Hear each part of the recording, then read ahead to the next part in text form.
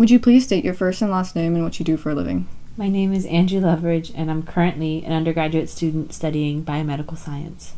What are some memories of your childhood that still stick with you today? I remember going to my first dance class as a kid and being really anxious. And I remember my grandma taking me to my first class, and she was saying like, "Oh, you're going to be such a pretty little ballerina." My teacher, every day she would insult me and how I looked and how I dressed.